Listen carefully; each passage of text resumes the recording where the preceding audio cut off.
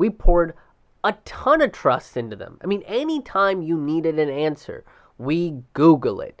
Bam, it's right there in your fingertips the whole time. I mean, we were ready to burn down libraries in the name of Google. Bing can't even incite a book burning.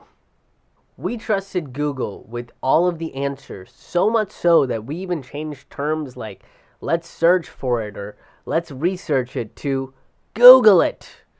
It's a noun and a verb. And when new search engines pop up, they're described as googly. I mean, now it's an adjective too. Facebook was supposed to connect the world and help the spread of ideas and discourse, but now we can't trust whose profile is infected with a data mining bug or who's just a troll. Amazon was supposed to help us acquire things, and Apple is the spread of all this technology. And all of these companies have betrayed our trust.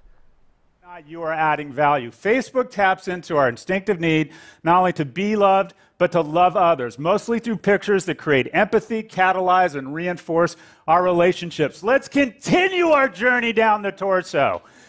Amazon is our consumptive gut. The instinct of more is hardwired into us. The penalty for too little is starvation and malnutrition. Open your cupboards, open your closets. You have 10 to 100x times what you need. Why?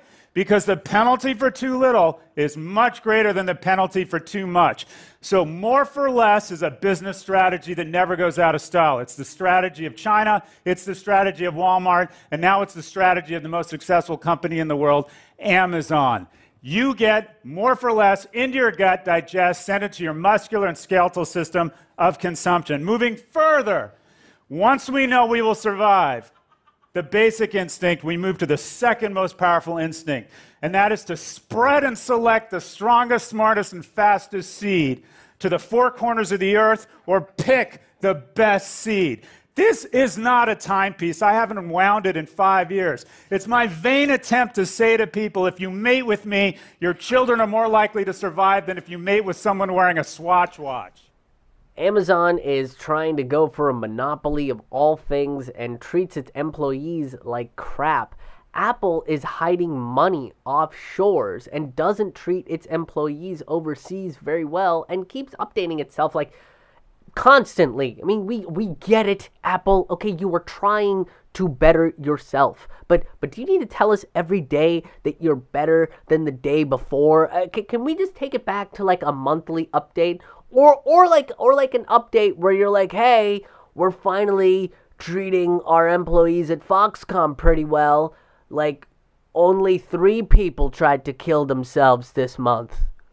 Like, if that's an update, then fine. Then that's something you can show me. But I don't need a daily update about the fact that you fixed a little thing in your operating system. Fix your Foxconn operating system. And this betrayal is going all the way up the corporate ladder with the most recent YouTube adpocalypse. I mean, advertisers pulled away from YouTube, which is owned by Google, because they were showing up on channels that promoted neo-Nazi philosophies, pedophilia, and comedian Jimmy Dore.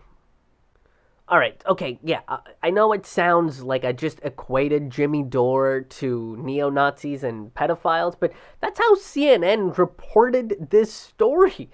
They were talking about advertisers like Nissan Leaf and Disney pulling away from YouTube because their ads are showing up on videos that did not match their brand ideologies.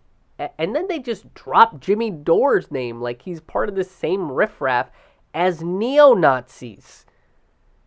Oh, you know, those pro-truth, anti-war comedians. You know what they like? Bigotry, eugenics, and the fury of the Dark Lord Satan himself, with a side of pedophilia. Buy a Nissan!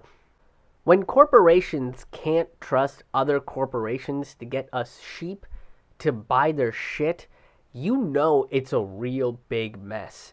I mean, this is the problem with the polytheism of consumerism. Too many choices. And Facebook was collaborating with Cambridge Analytica to just help us decrease the burden of our choices.